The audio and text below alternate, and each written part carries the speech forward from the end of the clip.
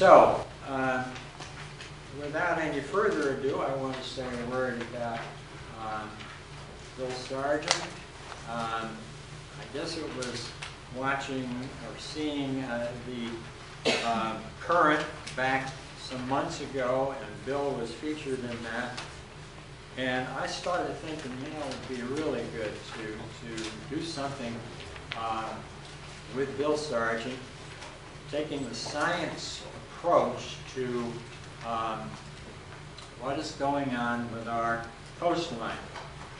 And Bill, as it turned out, I picked up a couple of his books and enjoyed reading them. And of course, there are a whole bunch of them over here, and we're going to be selling them for those of you who would like to pick up Bill's books. But he is a science person, he is a writer, he's a person clearly who has great devotion to our natural world and our understanding or misunderstanding of it. About the same time that I got aware of Bill, I sort of followed where he was going. We went over to the meeting of people who eventually became storm surge. Well, this is a wonderful turnout. I'm going to turn things over to Mike. Mike Morris is the head of the steering committee of Storm Surge, and he'll do the next phase of this, and we'll get going.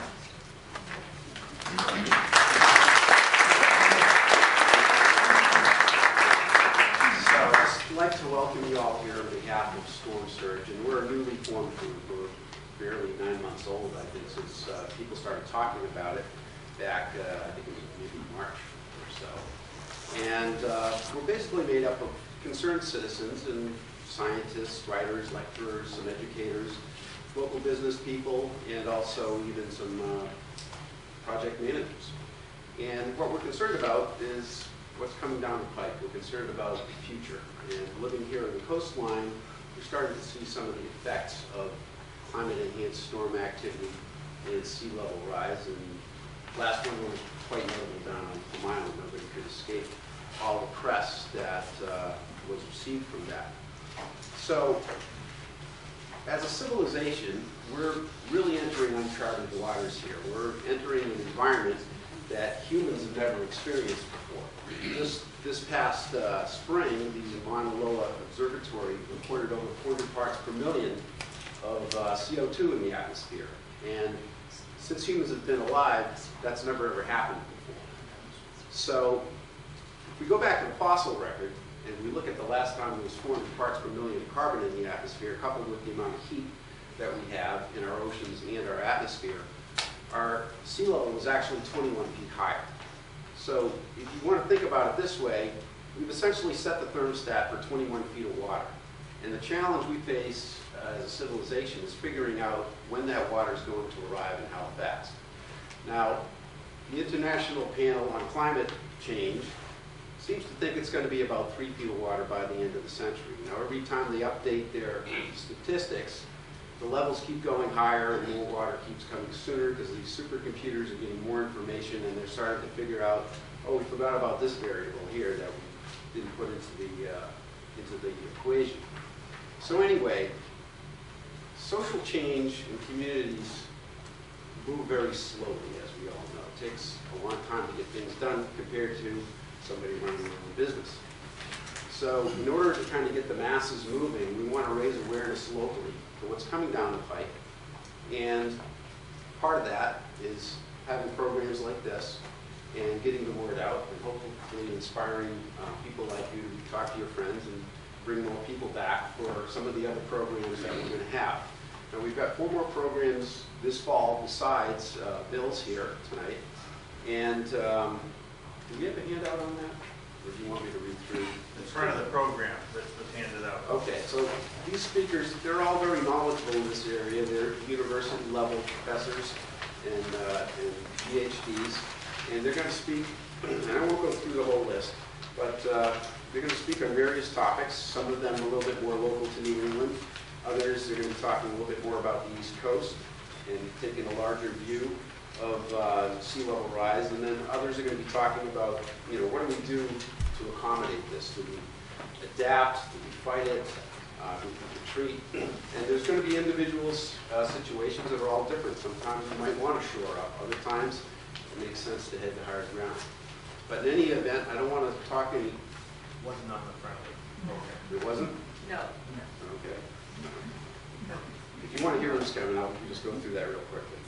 Okay, so on the 21st of October, we have Dr. Cameron Wake, and he's from the University of New Hampshire, and he's a research associate professor for climatology and glaciology. He's going to talk about climate change here in New England. He's going to be looking at the past, the present, and what he thinks is going to happen in the future. Then our next one is on November 4th, and that is with Dr. Rob Feeler, and he's a research geologist with the U.S. Geological Survey in Woods Hole. And he's going to talk more about the East Coast and how climate change is affecting all the barrier islands from the Carolinas on up. And then mid-November, on the 18th, we have John Anderson, who is the Director of Education at the New England Aquarium. And he's going to talk about how do we engage in conversations about adaptation and mitigation, and how do we deal with our changing climate.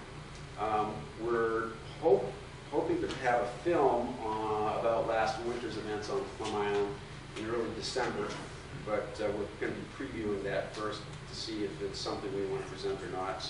But we'll make an announcement with that. And actually, if you could sign up on an email list, we'll send you reminders letting you know when these programs are coming up and where they're going to be held. If we start to see more and more people coming, we might have to get a bigger venue to accommodate everybody. And then the last event we have in this educational series is going to be on the 16th of December, and that is by Dr. Paul Kirsham. He's a research professor of civil and environmental engineering at the University of New Hampshire. And he's going to talk about assessing vulnerability and planning on how to adapt to rising sea levels and climate change. So I don't want to delay it any further. I was just going to mention also, if you're interested in knowing another way to get this information, is we now have a Storm Surge Facebook page. You don't have to belong to Facebook. You can just search on Facebook Storm Surge, and we have all of the events listed there as well. Okay. And secondly, this sign-up sheet has an email address. If you sign up, you get notification of any of the things that are going on. So who hasn't seen this? We can have it here at the table afterwards, too. Yes, it will be here. So I don't want to delay it any further. You didn't come to listen to me tonight. We're going to introduce Bill Sargent. He's a fellow group member and has spent quite a bit of time in this area, writing about barrier islands and things that have happened down in Chatham. And he's going to talk to us about the tough winter we had at Plum Island.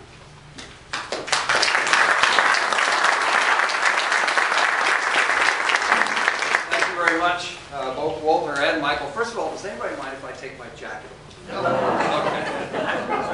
Take your tie off. That was going to be my next question. Can I take my tie off? I do this to find out what kind of an audience I have, and now I know. Okay. Yes. As a matter of fact, part of the reason that I wore my jacket and tie was because I thought this might be held at the bank. And I always make a point whenever I go to the bank of wearing a coat and tie. It hasn't helped yet, but I keep hoping. I actually have a friend, and her mother owned a marina in Salem. And she had to get a bank loan. And she was really in desperate straits. And so she went out, and with her last, couple $100, she bought some jodhpurs and some riding clothes. And then she went into the bank and kept looking, and she said, I hope we can do this very quickly because I want to make my my riding lesson. She got the loan just like that. Okay, I think we will jump to the slides now.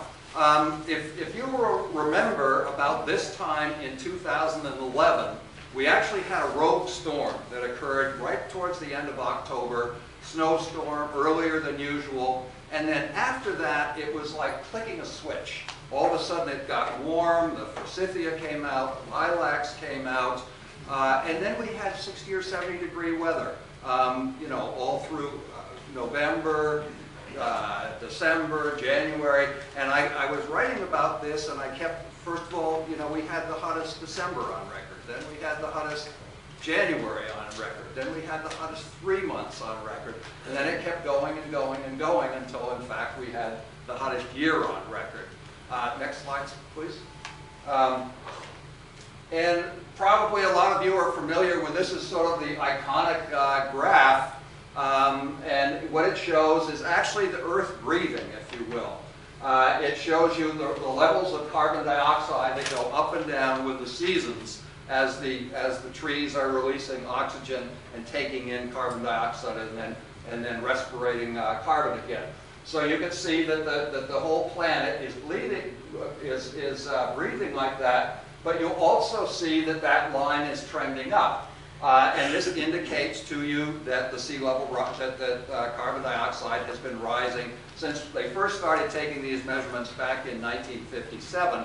The first time I saw this, I was sitting right beside Al Gore, and we were in a special seminar at Harvard, and Dr. Revelle had come in from the Scripps Institute, and he showed us this slide, and as soon as you knew that you had carbon dioxide rising like that, you knew you were going to have the greenhouse effect, you were going to have global warming, and you were going to have the sea levels rise.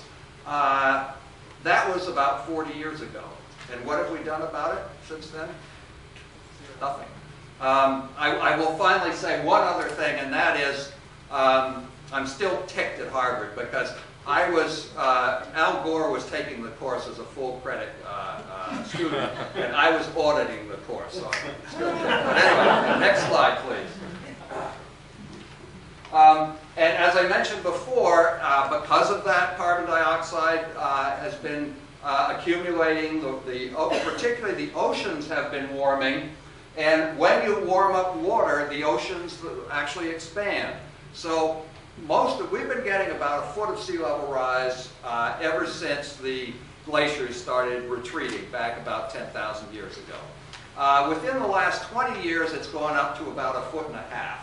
And that's because of the heating of the oceans. So probably most of you remember going to your favorite beach as a kid and remember when maybe that beach was 100 feet wide.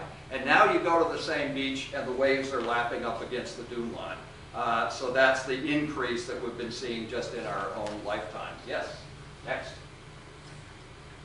And of course, when this first came out, initially it came out in Scientific American, and when the first study came out, they said we were going to have 150 feet of sea level rise in the next 100 years.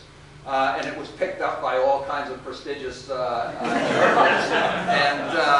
And you saw, you know, headlines like this. But then about 6 months later, there was a little tiny footnote in Scientific American that basically said, whoops, we made a mathematical mistake. And it's not going to be 150 feet. It's going to be more like 100 feet in the next 100 years. And then they said, then it's going to be like 50 feet, and then it's going to be 25 feet, and then they got down to 6 feet. And finally, they got down to about 3 feet every 100 years, which is what we have now. Next. The other thing that happened, again, as I mentioned, it was like flipping a switch on the wall, and we switched from El Nino to La Nina. And this is a climatological pattern in the Pacific, where you have a warming of the central part of the Pacific. And as soon as that happens, the weather systems across the United States just absolutely switch, and that's when we started getting the warnings, the warming. Normally I would just put this in, but there's always some wise guy in the back of the room that says, well, wasn't it because of global warming? So it was actually about half and half between global warming and this climatological change. Next. And of course, we remember all the droughts that we had. Next.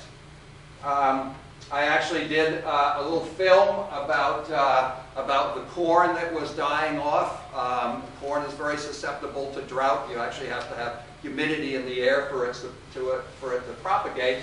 And so I brought this corn cob home, and I took some pictures of it, and then I saved it, and then by the spring it was still pretty good looking. So I said, well, geez, maybe I'll try to plant those kernels. And so I spread them around the backyard, figuring maybe 2 or 3 would actually grow. My whole backyard looked like Iowa. I've been eating corn for the last 3 months. Next. And then, of course, we had a number of forest fires. Next. This is a special equipment for dropping water down, retardant on the forest fires. Next. And then around here, of course, we had a lot of storms and wicked high tides, if you will. Next. And then, of course, we remember Hurricane Sandy coming up from the Caribbean. Next. I went down to, this is Pavilion Beach in Ipswich. And the interesting thing about when Hurricane Sandy hit, when it hit New York, it came at the high tide with a storm surge and everything all together, and it was fairly close to the center. We actually would have had almost the same amount of damage as New York, except it came into us at low tide. So we had about 10 feet less water than we would have if it came in at high tide. But we would have been in, even though we were still fairly far from the center of the storm, we would have been in real trouble. Next. I went out down to the Payne House, which is just around the corner. Next. Nice sort of, it was getting very atmospheric. And then we went down to Plum Island. Next. And Channel 5 was out there. And what they were doing was a process called beach scraping. So essentially what they were doing is we're scraping sand off the low tide area and then building up a dune towards the houses. Next. And that went on into the night. Next. And there were all kinds of interviews were going on. We remember all that. Next. This is Bob Connors. And actually, and this is what it looked like after they had created that dune, right up against all the houses. And if you'll notice this little stairway that came down to the top of the dune. Next. This is what it looked like 2 high tides later. That initial high tide came in and removed about 30 feet of sand because it was unconsolidated. It hadn't been tampened down by the waves. And then the next high tide came in, and because of the scraping, it had sort of funneled the waves right in, so you've had another about 10 feet of sand that was washed away. Next. So it actually had increased the amount of erosion. Of course, they were having a much worse situation down in New Jersey. Next. Massive waves coming in. Next. I thought this looked a little bit like the Hiroshima print. Next. I tried to turn that around to get them to match, but you can't do that on a computer. It seems like you can do everything else. And of course, Wall Street was getting hit, and they had all these sandbags to prevent flooding. Next. We'll also remember this iconic shot of the crane that broke, and it was hanging there, for several weeks. Next. A lot of people had to be evacuated. One of the interesting things that they found in New York is nobody likes to be evacuated, and a lot of people, want to stay, particularly in these buildings in the city. And now, actually, what they're doing is they're planning for that. So they're trying to make the buildings resilient to the storm. So they're taking the electrical systems out of the basement and putting them up higher, so that, and then, so that you can actually have food and that people could, survive still in that building for a couple of weeks until everything gets back to normal. Next. And of course, we remember all the tunnels that were flooded. This was a shopping mall. Actually, when Walter initially asked me if I'd like to give a talk, he asked me if I'd like to speak about the waterfront. And he explained, that I might be between the NRA and a cow. And that didn't sound like a very, safe place to be. So I decided I would talk about something less controversial. But this just does, we do want to think about this when you're thinking about building, underground parking in an area that's close to the water. Next. This, of course, is what happened in New York. Thousands and thousands of cars were damaged because of that. As a matter of fact, you did not want to buy a used car anywhere in New York or New Jersey for about 3 months because their electrical systems had all been wiped out. Next. And this was a ship that ran aground in Far Rockaway. Next. And this, of course, was the ship that they filmed the Mutiny on the Bounty on. And actually, the last port that this ship had been to was Newburyport. And I'm sure some of you know the people who were on that ship, and several of them died in the hurricane. Next. This was in Brooklyn, and this was a bull shark that was swimming around people's back porch that somehow had been swept in. Next. And then, of course, this is another iconic shot of New Jersey where the roller coaster had been washed right off the pier and was sitting in the Atlantic Ocean. And actually, when Prince Harry came down, they brought him down to see this. And then afterwards, they cut it all down because they figured, some wiseacres would try to, go surfing through that in the coming summer. Next. And of course, President Obama toured the whole area. Next. And one of the interesting things that you can see is a process that's called rollover. And essentially what happened, the whole Massachusetts coast lost about 20 feet this past winter. And what happens is that if you get a barrier beach like this, the ocean will pick up about, anywhere from 50 feet to 100 feet, and then it rolls it over. It just washes it over the island. So the island essentially rolls over itself. And you get all of the sand that goes into the center of the island and into all the streets. Next. And this, of course, is the reason that you don't want to have permanent structures on a beach. Can somebody tell me what state is most likely to get a major storm like Sandy in any particular year?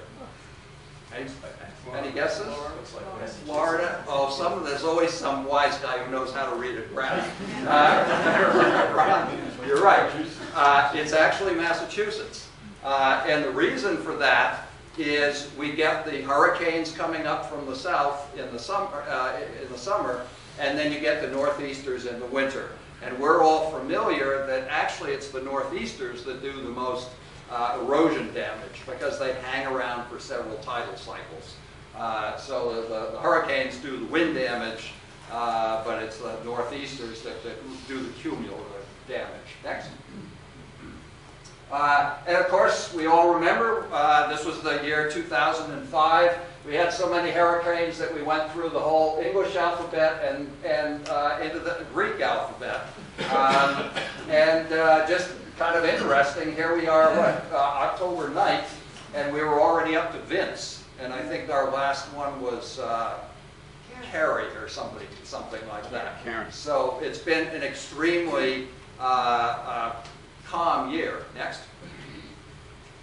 And what was kind of interesting is that in the 40s and 50s, you had a 30-year period where there were about 15 major storms. Then from about the early 60s up until 1992, you only had 3 major storms. And that is that's caused by a similar climatological oscillation in the Atlantic. And essentially what happens when you get a lot of stormy weather coming off of Africa, then you have a lot of hurricanes. And then when that switches and you have drier air, you can have a 30-year period where you'll have very few hurricanes. Now, we don't really know, what's going on this year. We've had very, very few hurricanes, and it's possible that we're, seeing ourselves going back into a situation like this. I wouldn't make any definitive statements about it until we come to the end of the season. There's also some studies that say in the kind of situation that we have now, you get the more powerful storms towards the end of the season, which is what we had last year with Sandy and Irene the year before.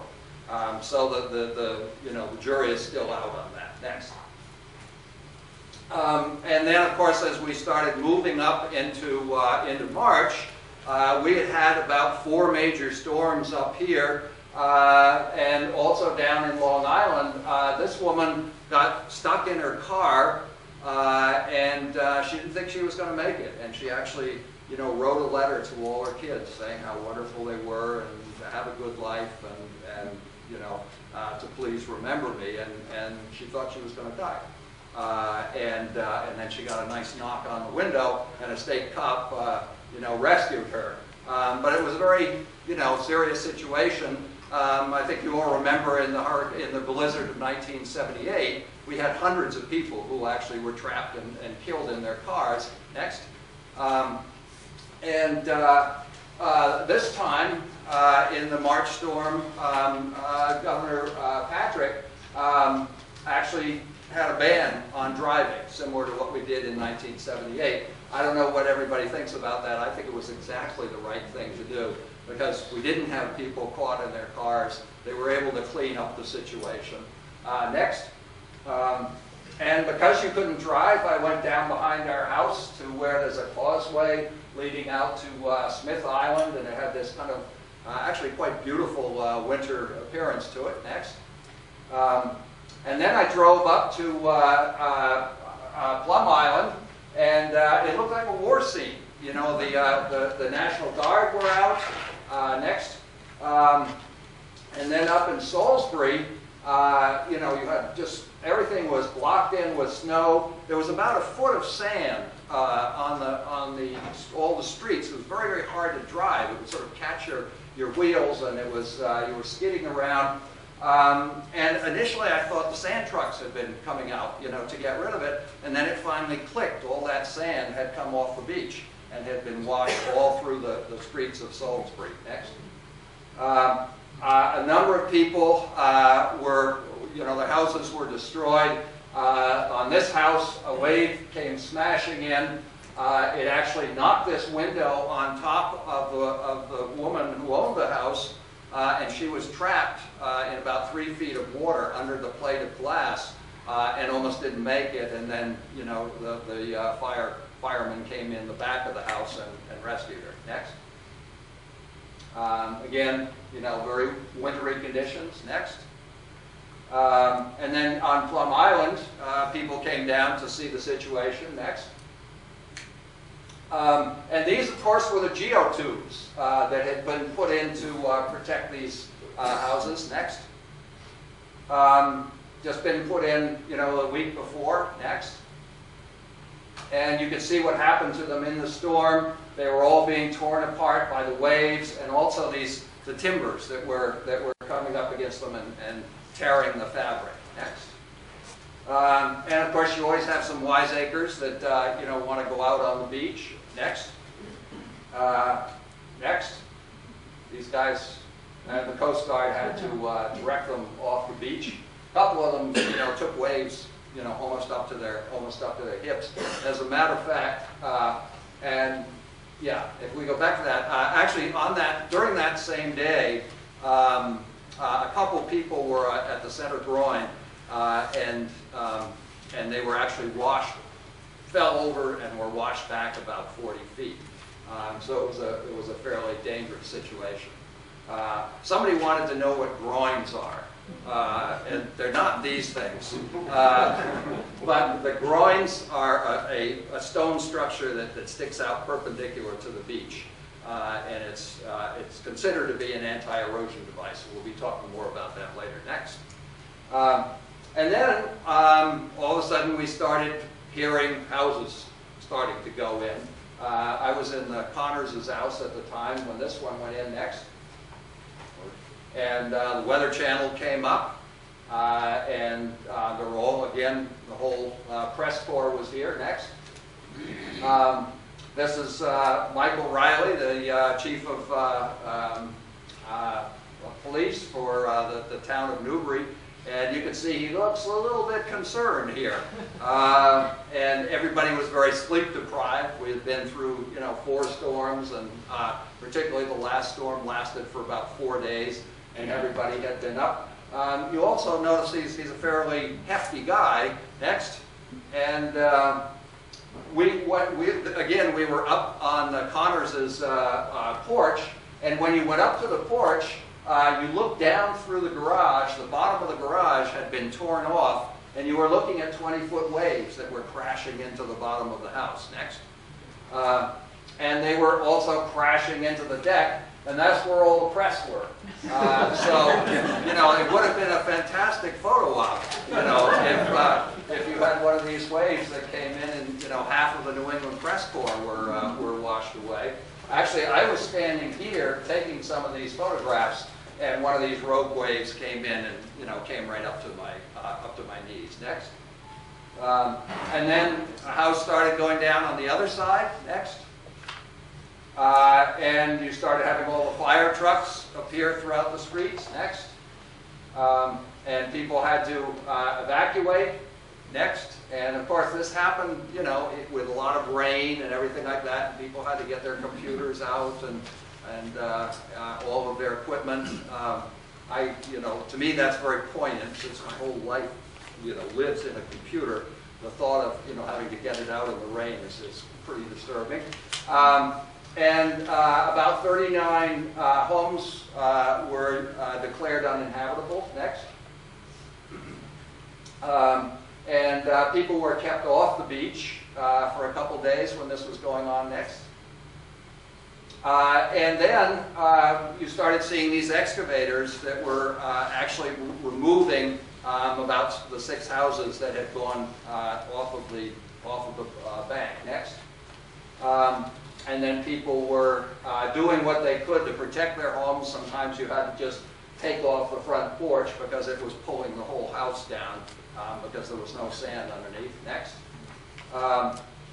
And this was kind of interesting because these big concrete blocks appeared, and they had been put down in the 70s, and nobody had seen them since the 70s until it eroded back in this storm. Next. And then you had more excavators coming down. Next. And they actually started building this seawall. They didn't have permission to do this, and it also wasn't designed. Normally you would go out and you would hire an engineer. You'd spend several $1,000s to get permission to do this, and you would come up with a design so that you would have fabric behind those rocks. If you don't have fabric behind rocks, what happens is the waves will come in and the rocks actually accelerate the power of the waves, so then the waves will pull the sand out from behind the rocks, and you increase the amount of erosion. Next.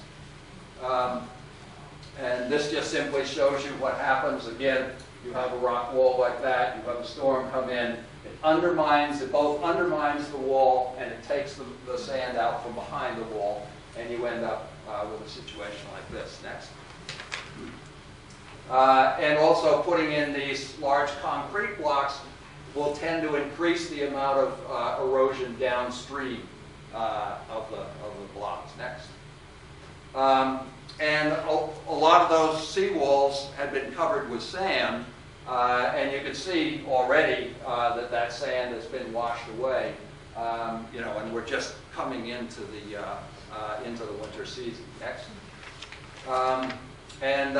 This was one of the houses that was actually lifted up and set on these wooden structures, and then that house has actually been moved across the street. Next.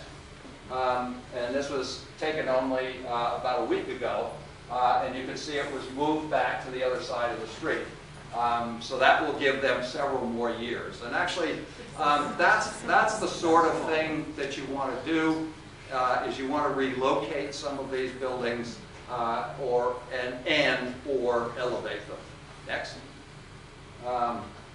So this is the Plum Island system. It's very similar to just about any Any barrier beach that you have up and down the East Coast, does everybody know what this is?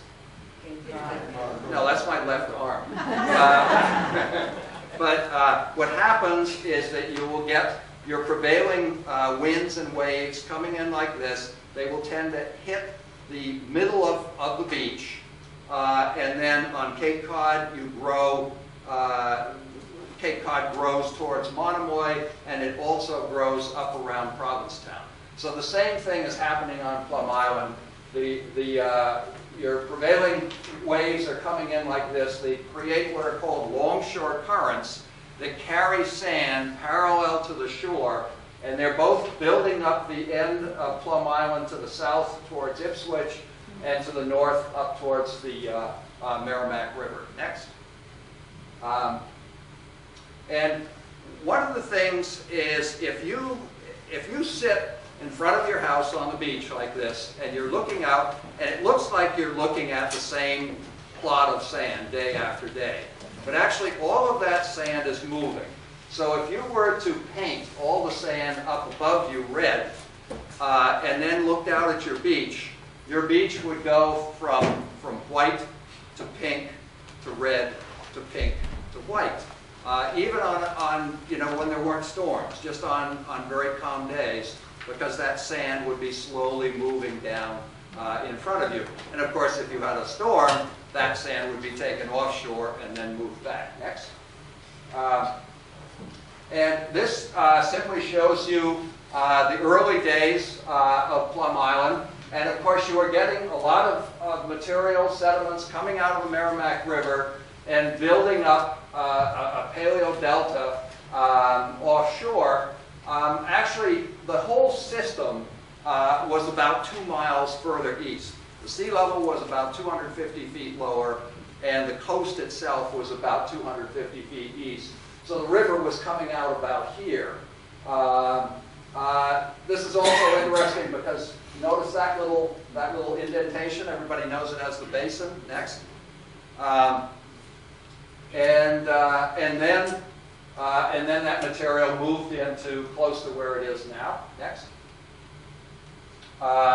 But if you notice the basin here, that was the old exit to the Merrimack River back in the 1830s. And then, because the longshore currents were coming up this way, they were bringing in sand. They started to block off the river, building up more and more material. Then you had a series of storms, hurricanes, and the river broke through further north, up where it is now. And rivers like to do that. They like to. It's just like a garden hose under pressure. They want to go back and forth, sort of writhing like a snake. The Mississippi River, we've spent about $3 billion to hold the Mississippi River where it is. It wants to move to the west. It wants to actually join up with the Atchafalaya River. If you go down in Louisiana, it takes you about half an hour to pronunciate the Atchafalaya River. But anyway, it's about the equivalent of 7 Niagara Falls that are flowing from the Mississippi into the Atchafalaya, and that's where it wants to go. The other interesting thing about this is if you look back in the geological record, I think you would find that there was an earlier exit to the Merrimack River down about here, down in the Parker River Refuge. Next. And of course, you have a lot of marshes behind the island. Next. Next. And then you have some high areas in the center of the island. And again, this is the undeveloped part of the island. Next. This is the high sandy area. Next. And in 1879, we found the remains of a woolly mammoth. And of course, 10,000 years ago, we were under about half a mile of ice, and you had woolly mammoth and mastodon that were traveling around. And one of them died somehow, and was part of the drumlin on Plum Island. And you might have read that everybody had forgotten about it. And then when they were doing research on Plum Island, there's another Plum Island in New York, that has an animal research center on it. And that is, they're moving that to Kansas, Manhattan, Kansas, of all strange places. But anyway, and so they had to do an environmental impact study to find out, they want to, develop this island and have people live there, but a lot of people don't want to live, where there's rinderpest and anthrax in the soil. So they started doing research, and they found this newspaper article, and they thought it was about Plum Island in New York, but then they did a little more digging, and they found that it had been in the Newburyport newspaper, and had simply been picked up by the Long Island newspaper back in the 1800s. Next. This just simply shows you the teeth of a woolly mammoth and a mastodon. Next. And then this shows you, as you come down out of the undeveloped part of the island down to the developed part of the island, you'll notice that the dunes actually get lower. Next. And again, a barrier beach system like this, the dune system, has to be able to move to stay healthy. So when you put a house in like this, you can see that it's lower than the surrounding area, because normally the dune would actually build itself naturally. Next. And then, of course, the other things that people have been doing have been elevating the houses on these pilings, and that makes your house very, very safe. But next. But unfortunately, it doesn't do anything for the sand. So a number of years ago, I was down on Dolphin Island, but they pronounce it Dolphin Island down there. But anyway, it's in Alabama, and I saw all these houses out in the, about 60, 100 feet out in the Gulf of Mexico, and they were up on pilings. And I said, well, that's really clever. These are fishing shacks, and you can fish right off your porch. But of course, it wasn't. They actually lose as much as 100 feet of beach in a single year. So next. So this is what Dolphin Island looked like in 1992. And next. And this is what it looked like in 2008. And you can see that roll over just swept across the beach. And it was constantly. And this is all being powered by sea level rise. This is what's causing all the barrier beaches to be moving landward. Next. And so what do we do about this? Well, one thing you can do, this is actually in front of our house down on Cape Cod, and we were losing anywhere from about 4 feet to 8 feet off the top of this bank during a series of storms in the 1990s. And we got permission to build these what are called gabions, which are essentially wire baskets filled up with rocks about the size of your fist.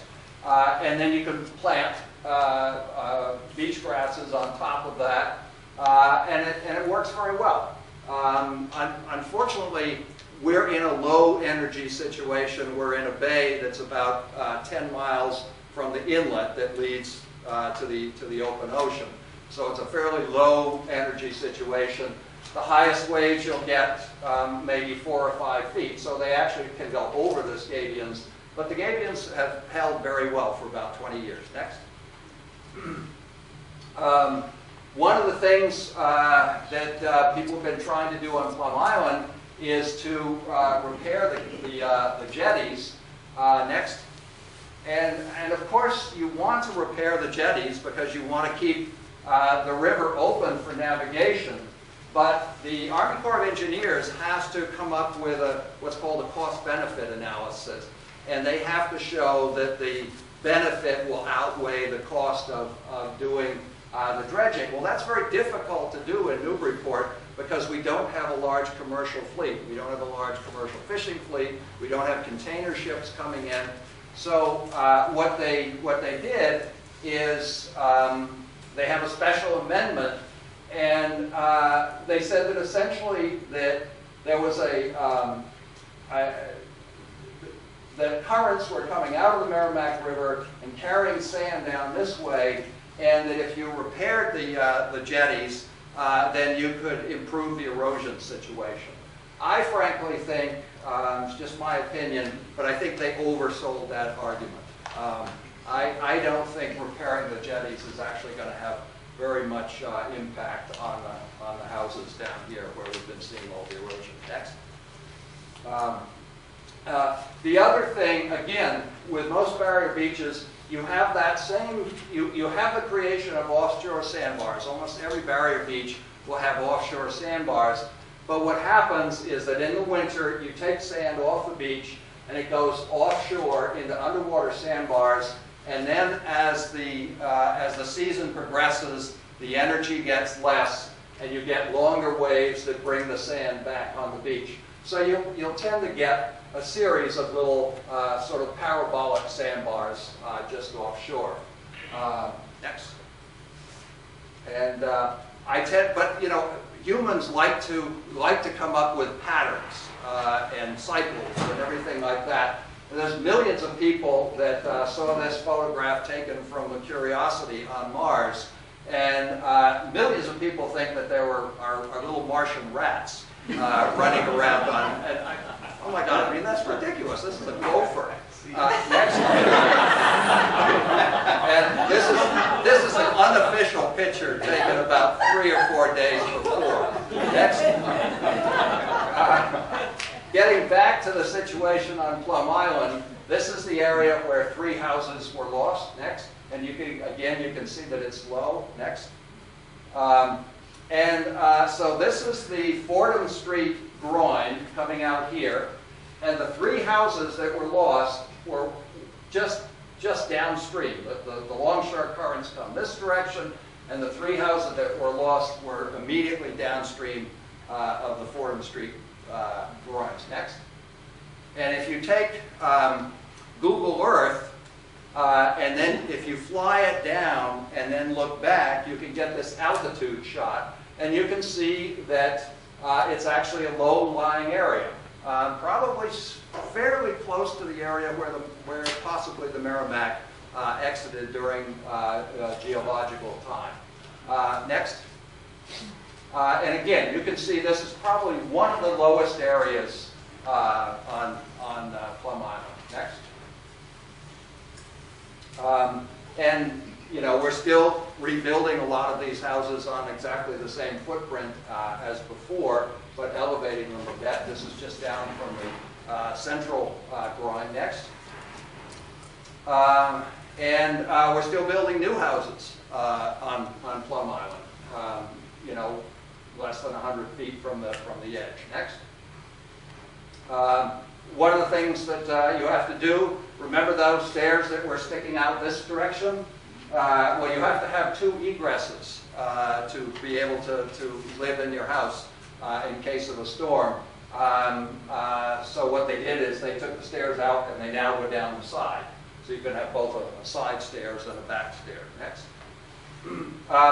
Just to show you, there are similar problems like this. This is out on Nantucket. Next.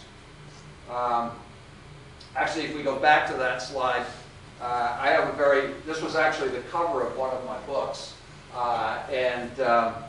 And you know, if anybody's familiar with book writing, you know that the last thing you do is come up with a book title, because you have to write the book first to know what it was that you were writing about. And so I finished the book, and we sort of went on a little busman's holiday, and we were down on Nantucket, and I went up to this is Baxter Road, and just as I was taking this picture of this house that's right on the edge of this cliff, going down about 100 feet into the ocean, a guy came by and said, "Oh, the caption for that should be 'Just Seconds from the Ocean.'" So I had my title. Okay, next. And again, a very similar situation where you have a number of houses on this very high cliff. One of the differences is, you know, here most of the houses on the primary dune are maybe worth $800,000. On Nantucket, each one of these houses is anywhere between $5 and $22 million. Next. So one of the things that they want to do is build what are called the marine mattresses. Next.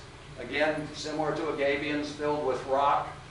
So it would be like this. They're planning to spend $24 million to build this. covering it with sand and then planting above. Next. One of the things that is being considered on Plum Island is to build an artificial sand dune.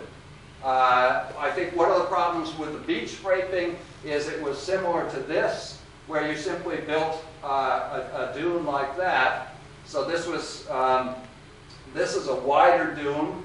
Neither of those are very effective, but if you build one like this with a berm and then a dune, which is similar to what you have on a natural beach, then that is fairly stable, and that would be the way to build an artificial dune. Next.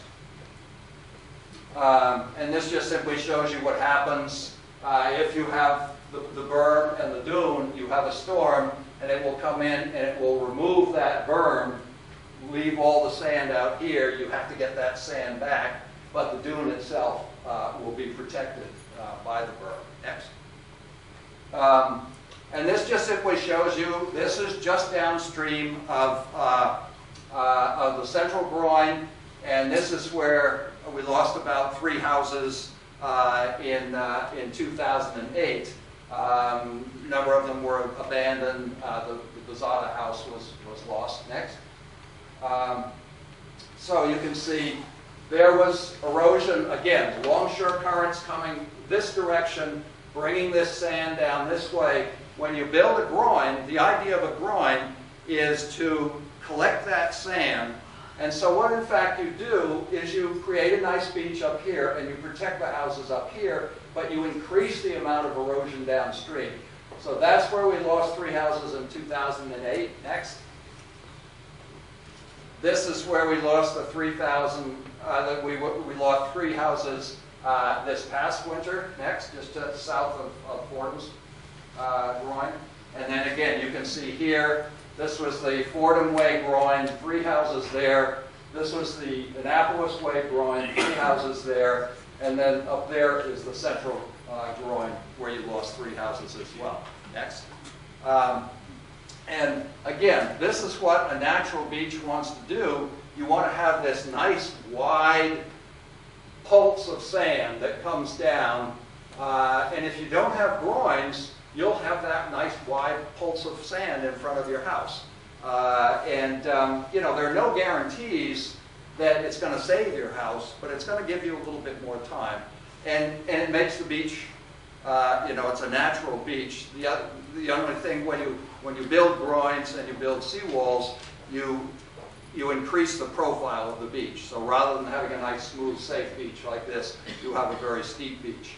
So there actually is, there's a state program, and they have about $20 million, both for removing and repairing dams and removing and repairing seawalls.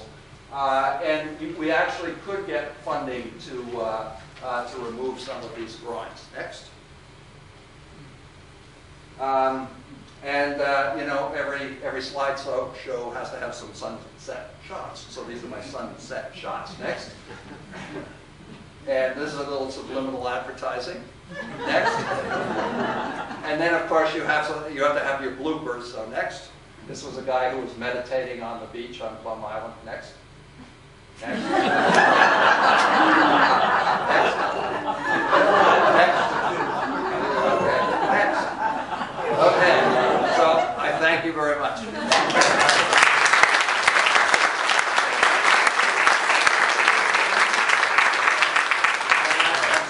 Had a little global warming, local global warming here this evening, but I'd be glad to take any questions that you might have. Maybe it's the hot air.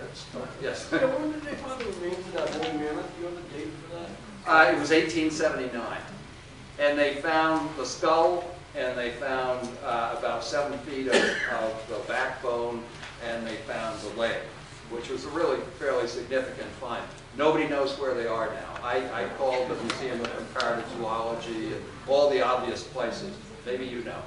Well, I don't, but I was looking at the picture you had of the parked cars. Yep. And I noticed all the oil on the top of the, Yep. well, on top of the border. Yeah, yeah. And that is a concern because I'm a geochemist. Right. And oil and water don't mix, but some of the components of oil do dissolve in water. And so that would add to the toxicity of the situation. Absolutely. Yeah. A large woolly mammoth tooth is a large woolly mammoth tooth is in the Custom House Maritime Museum on display. Yes, I know. And also the Peabody Essex Museum has some too. There have been a number of them that have been, fishermen have brought them up in their trawls. This was actually the largest one that I know of that was found in New England.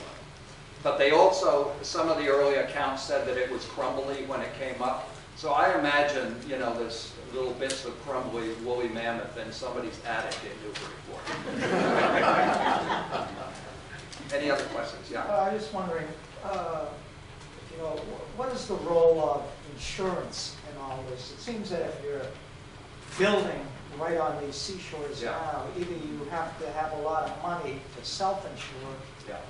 or you have to have a subsidy. Yeah, it's pretty complicated, and actually one of the things we're thinking about is having a seminar on flood insurance. Probably some of you are aware, if you've opened up your insurance policy and you live on the coast, it's going up as much as 900%. You know, just in the last year. What they're trying to do is make the federal flood insurance program start to pay for itself. It hasn't been paying for itself for years and years and years, so all of us have been subsidizing. A lot of the houses, it's pretty much always the same houses that go in the drink, and most communities know that you have 5 or 6 houses that are going to, you know, be flooded in every storm. And the way the federal flood insurance program has formally been written is that you only get money if you rebuild that house where it had been before. After Hurricane Katrina, actually, Louisiana did that, and you had to rebuild on exactly the place where you did before. And Mississippi, not known as a particularly progressive state, actually allowed people, you could get paid the full value of your house, and then you could send some kids through college or move up to the mountains or whatever. And FEMA does have a program for that now. Hopefully they're easy questions over here. Yeah. Where is the thinking, or where does the situation sit at this point regarding moving the groins on Plum Island? I think I'm the only person talking about it right now. It makes sense. We've actually we've had that up on our site, and I've been noticing that more people have been going to that particular post than any other. It makes perfect sense. It's a little bit counterintuitive because, you know, you think of, you know, groins were supposed to be anti-erosion devices. These were all put up between 1962 and 1964, and that was considered the thing to do to prevent erosion. And there were there engineering studies at that time to show that this would be effective? No. Someone had what they thought was a great thought. Yeah. And I mean, it did make sense. They did know that the longshore currents were coming down here, and you could protect, you know, I mean, if you're here and you build your you know, a groin out here, it makes perfect sense. You're protecting your house. It's just your neighbor that that's not going to be very, you know, happy with you. Yes. Who installed the groin on Plum Island? This was, I believe, this was done by the state. Yeah. And it would be the town that would have to apply, you know, for the funding to do that.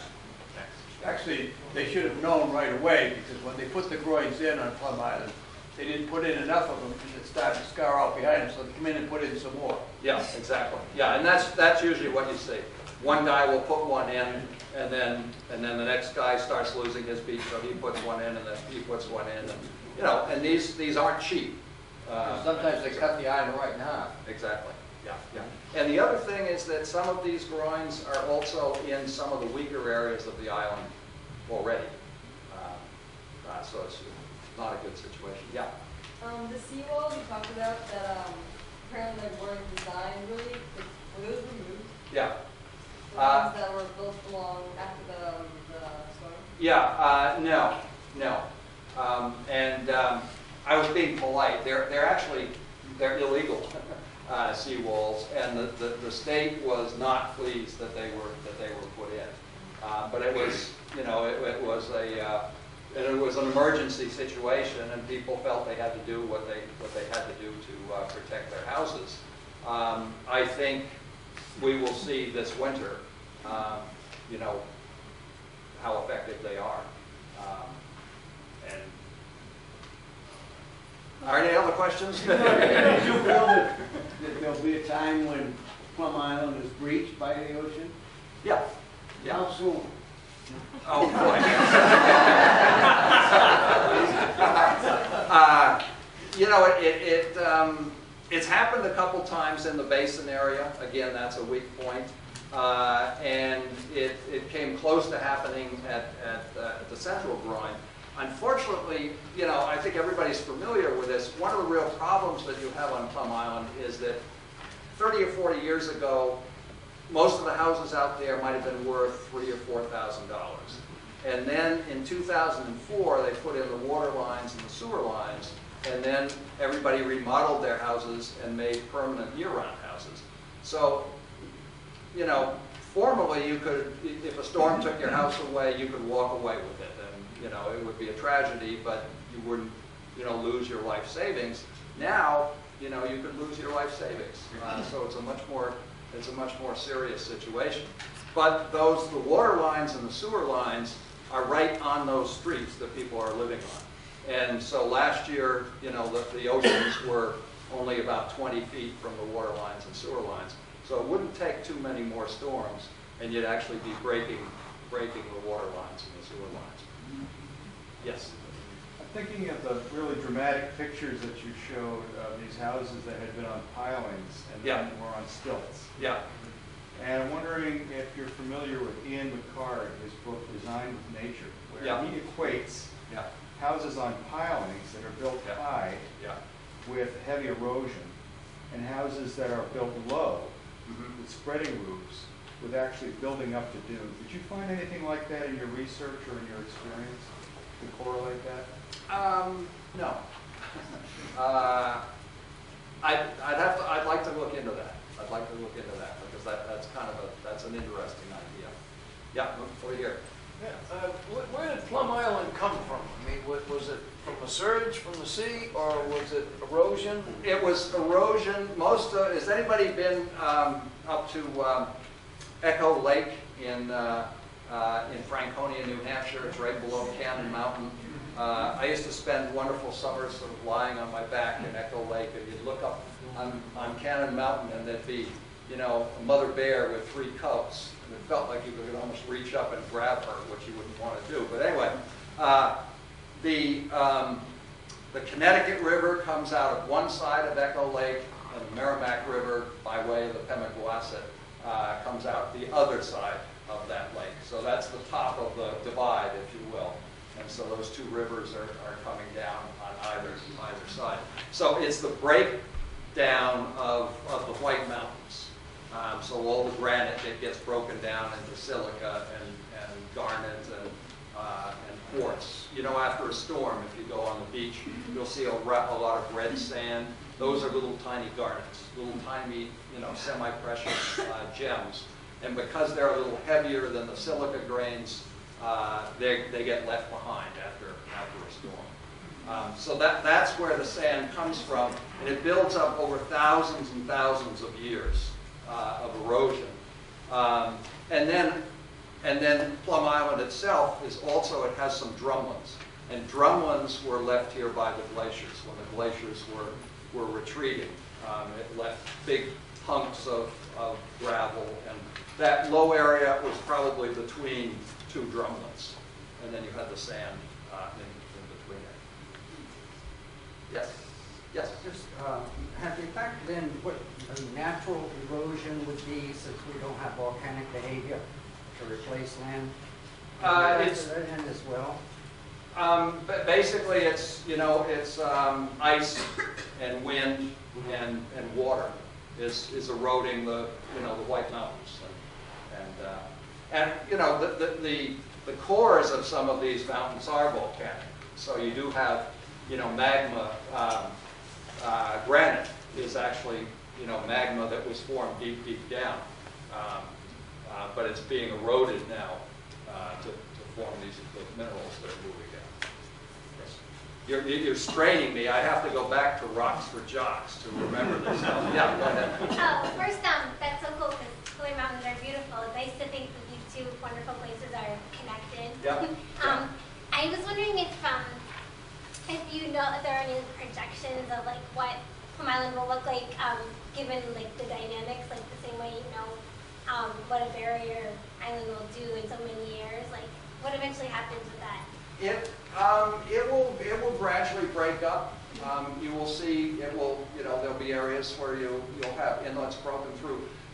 One of the things that is fortunate about Plum Island is that you don't have a large body of water behind it. For instance, in Pleasant Bay on Cape Cod, you have the inlet down here and you have a large body of water up here. And what happens is you'll get the high tide, might be 3 or 4 or 5 feet higher inside the bay, and then the low tide will go down, and then you have a head of water.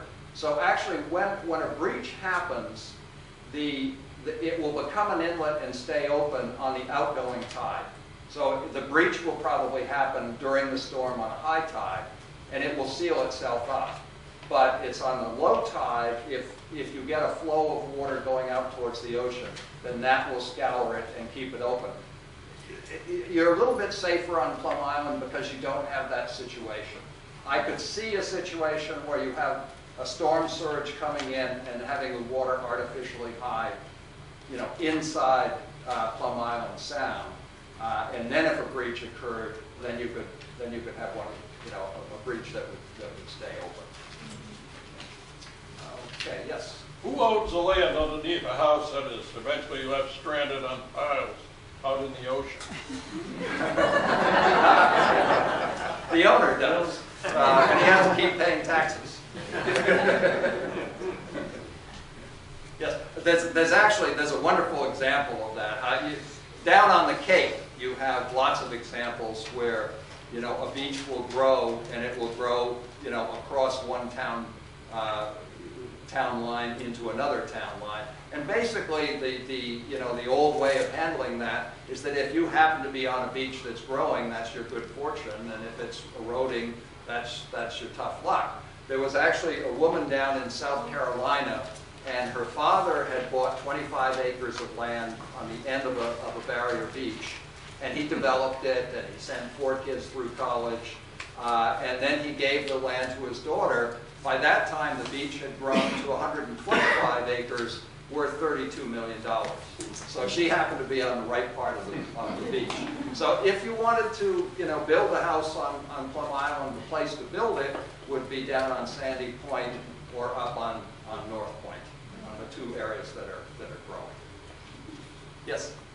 Yeah, on the photographs you showed where the stone was that was uncovered from like 40 years ago. Yeah. Which is about where the shoreline is now. Yeah. Do you have any explanation why?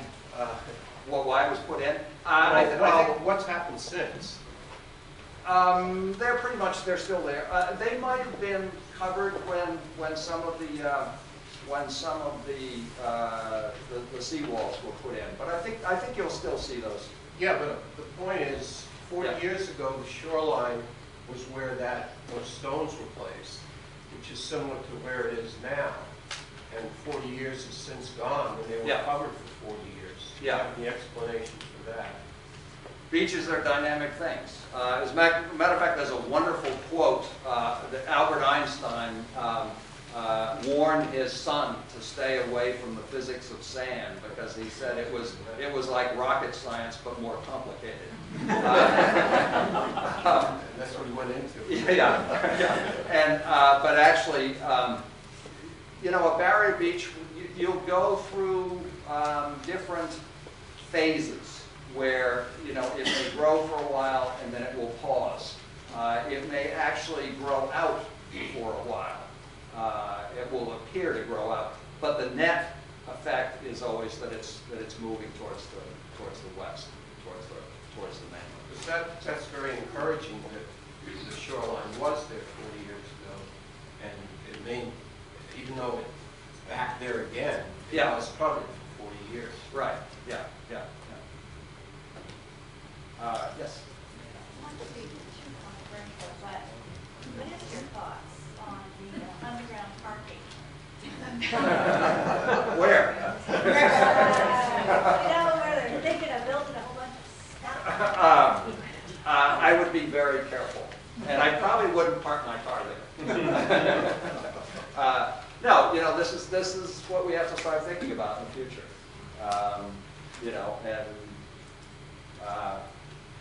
I would look at above ground parking instead. Yeah. So Bill, that raises the question: what should the selectmen and planning boards and city councilors and all of that stuff be thinking about? You tossed the dynamics of the island a little bit, but do we have the right zoning? Do we have the right? No, I think this is happening up and down all the coasts now. Everybody is sort of in the situation where we are, and people are getting together and realizing that we have a problem. To me, it's kind of amazing because I remember, again, when I was an undergraduate, finding out about all of this, and we figured, well, now that the scientists know about it, by the time we graduate, all the politicians will have figured it out, and there'll be nothing for us to do. But nothing has happened. So we're really, we're right at those beginning stages, and that's why an organization like this is so important. Yeah. We've talked a lot about the barrier beach. What about the Great Marsh behind it? What's your prediction for what's going to happen to our Great Marsh? The Great Marsh is going to be great. The interesting thing about this is that most estuaries, when people first started looking into sea level rise, they were saying, well, if you have a lot of sea level rise, you're going to kill off the marshes, because if you get more than a half an inch of sea level rise over 3 years, it will actually drown the marshes. We thought we were seeing that in Pleasant Bay. What happened is an inlet opened up, and overnight you had the equivalent of about 50 years of sea level rise, because the bay is now about 6 inches higher at high tide and 6 inches lower at low tide. So there were dramatic changes. We thought you would see negative changes, but in fact what happened is the marshes started growing out about 6 inches into the water a year, and also 6 inches into the Spartina patens a year. And that simply means the Spartina alteriflora is about twice as productive as the Spartina patens. So the whole bay was becoming more productive. And basically you have estuaries because of sea level rise. If the sea level for some reason stopped or started to decline, then your estuaries would be in trouble. But as long as the sea levels are rising, you're keeping your estuaries cleaner. Since Sandy, there's been a couple of cases on Fire Island, actually, where you have new inlets that are opening, and you're getting a lot of seawater that's coming in and flushing out the bays and making them more productive. And you're seeing new animals come in there. On Pleasant Bay, we're seeing all kinds of different species that we never had before. So on that nice positive note, I think we should end. But I thank you very much.